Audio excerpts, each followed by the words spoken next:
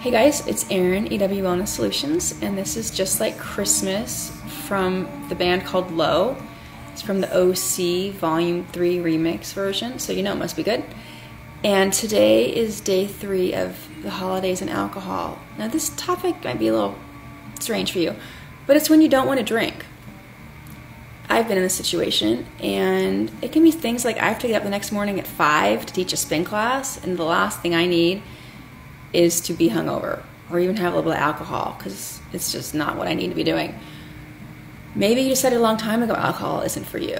Maybe you're training for Spartan and you're just not doing that for a while. Whatever your reasons, it's totally cool. How do we get out of it? Because there's a lot of pressure to drink, especially if you're at like a cocktail party or it's the work party.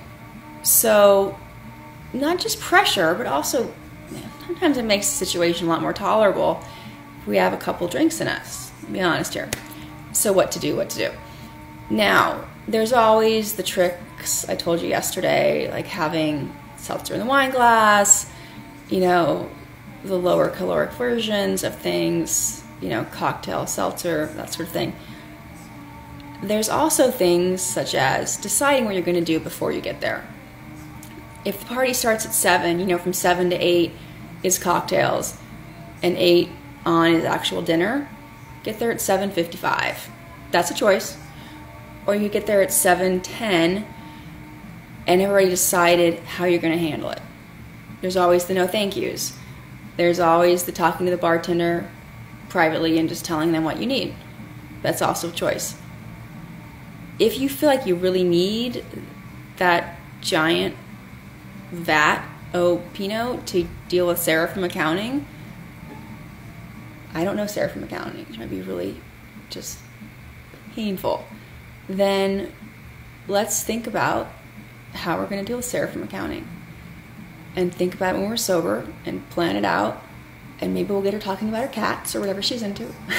And so we're not just winging it, because winging it is when things can really get out of control, because next thing you know, we're sure, like, just give me a drink or whatever. And that's not what we want long term. It isn't what we want short term, because tomorrow morning we have to get up and train or whatever we decided we needed to do that day. So let's keep our eye on the prize as far as what we want, because all these little decisions add up to progress or change or whatever it is we truly want. And it might just seem like a cocktail hour, but it does truly matter. And when we decide we don't want to drink that night or even that week or whatever you decide, there are strategies to help get around it, because sometimes there is a lot of pressure to have a drink because everyone else is doing it, and that's just how things can be sometimes. But we don't necessarily have to do it because everyone else is doing it, especially if it's just not conducive to our personal wellness goals. All right, hope that helps. I'm Erin, EW Wellness Solutions. If you need anything, feel free to email me. All right, thanks, and happy second day of Hanukkah.